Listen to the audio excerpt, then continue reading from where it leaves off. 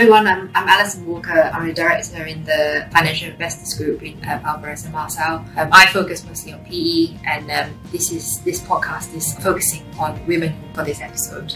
I'm joined by Sapna from Cinven. Thank you very much for joining us.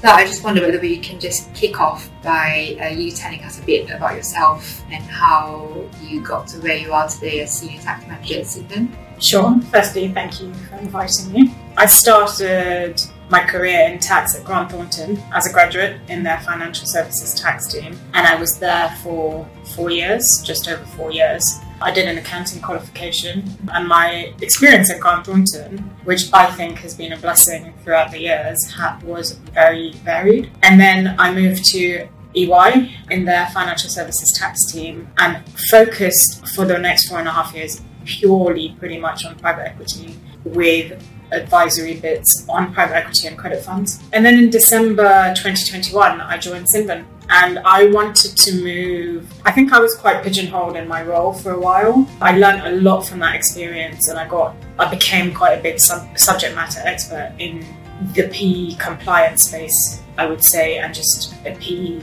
tax, but with a focus really on the UK. Mm-hmm.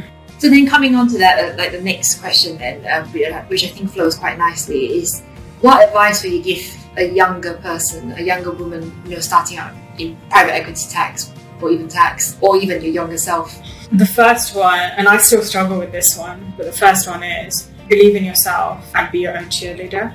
Believe that you can do things. And that doesn't mean there won't be mistakes and there won't be failures and you won't make a mess of something, because you probably will. Like, I'm sure we've all made mistakes in our career. I've had to hold my hand up and be like, oh, sent that to the wrong person, or this has happened, or I'm pretty sure I sent that and that's wrong, there was a mistake in it. Yeah. There will be mistakes, but more often than not, you can recover from those mistakes. But if you don't champion yourself, no one else is going to champion you.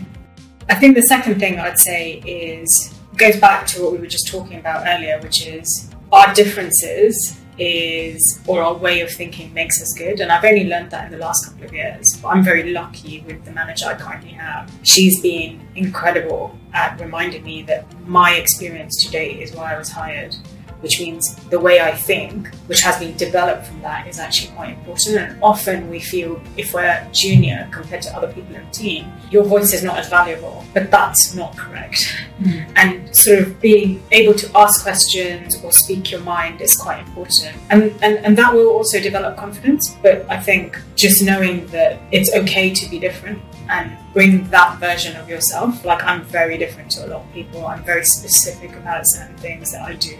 I'd like to get your view on the market, if that's okay. So especially in the last year, and in particular the last few months, I think it's been quite an uncertain time for PE. I mean, it's over lockdown, it was a very buoyant time for PE. I think none of us have ever seen like the quantity and the size of deals in the last before the last year. So yeah, I just wondered what your perspective was on the market and what you think the drivers are for what it was. You're right. Compared to like lockdown, it's a stark contrast in the PE market, whereas so much activity was happening. It's sort of almost gone down quite a lot, curtailed quite a lot. It's quite difficult to get deals across the line, and I know you're seeing that. And we're having to pens out and pens down quite a lot, and we're seeing that where even if you've got an add-on, it's going right the way, and then suddenly it's like, well, pens down. Actually, we're not going ahead.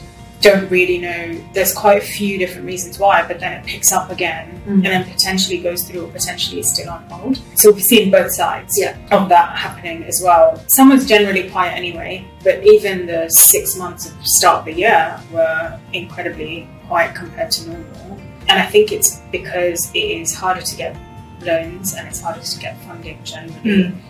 But also I think deals are becoming a lot more complicated.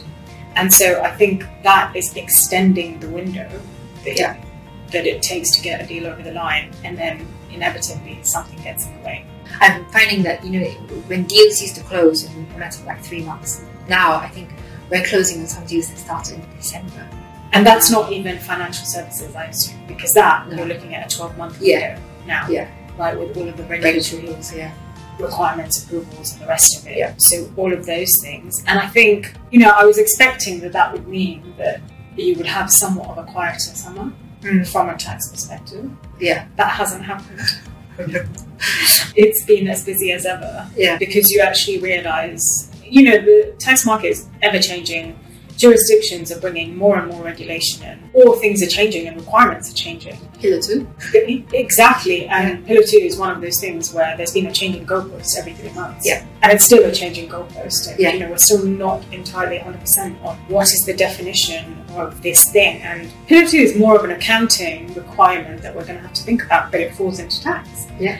And then, so that requires working with all of your portfolio groups and thinking about these things and making sure that everyone knows what they're doing and messaging gets to them and figuring that process out. So, but that's really quite interesting to see as well, because you get to work with completely different cultures across these groups, and different businesses have different ways of working. So it's quite interesting to see that, because you will have portfolios that have it well covered, and then others who don't have a head of tax, and so they have no idea what Pillar 2 is. And then the compliance burden then goes onto you. Yeah, and so just considering all of those things. And I think, you know, jurisdictions overall, what I found in the last sort of 12 to 18 months, there are more questions coming up from authorities. Yeah. There are more nudge letters from HMRC. There are a lot more, you know, kind of new requirements from a compliance perspective. So all of those things just increase the actual workload. And so it doesn't mean that the tax overall is quiet. And how are you finding, you know, preparing things for sale? Because, you know, obviously, like, internally you've got some kind of timetable before we even see it. Like, does that mean that, you know, that timeline just gets extended, or is that extra buffer time for you to get stuff fixed if it needs fixing? So everything will go to the committee, and then there's like almost like a 12-month to 18-month clock that starts, and then teams start engaging and preparing accordingly. And then we don't, as the core tax team, we don't come in until quite late on in terms of exit prep itself, but I will work with the transaction service team if there are things that we need to kind of look at or think about. It will become more difficult as we want to sell more, because there'll be simultaneous things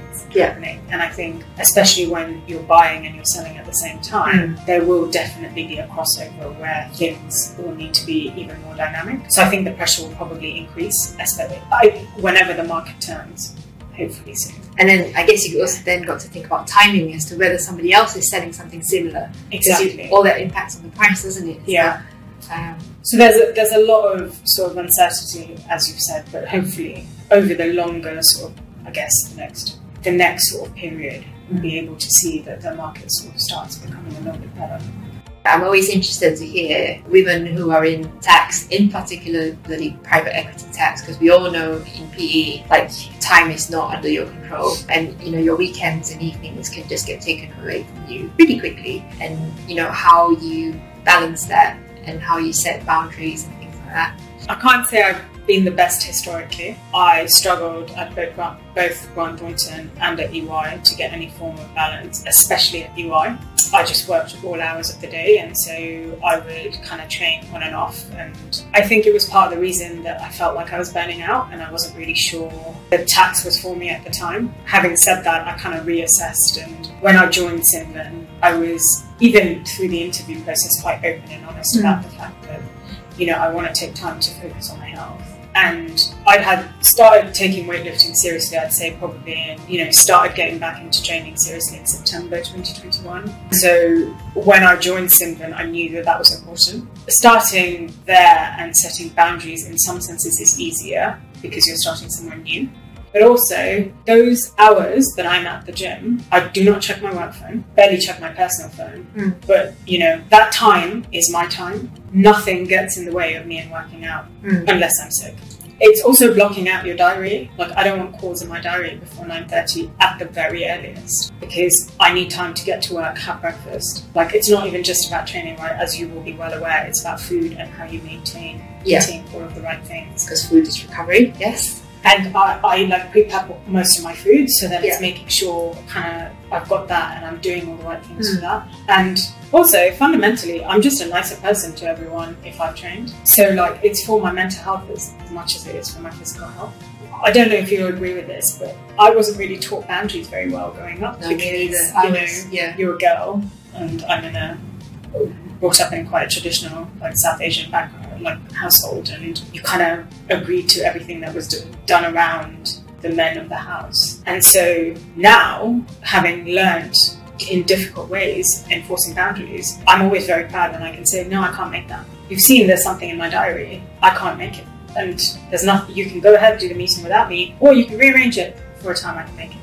Yeah, and I think that is quite important for people to, an important lesson for people to learn. And I've learned it the hard way. Like, there have been occasions where I've been burnt out because, you keep saying yes to things and keep, agreeing to move things around, when really, if you don't do whatever hobby that you want to do, it doesn't make you a very nice person. It also makes you quite down and depressed. I think that concludes our interview. Thank you very much for your time today, and hopefully everybody who listens to this podcast or watches this podcast finds it insightful. Thank you. Thank you.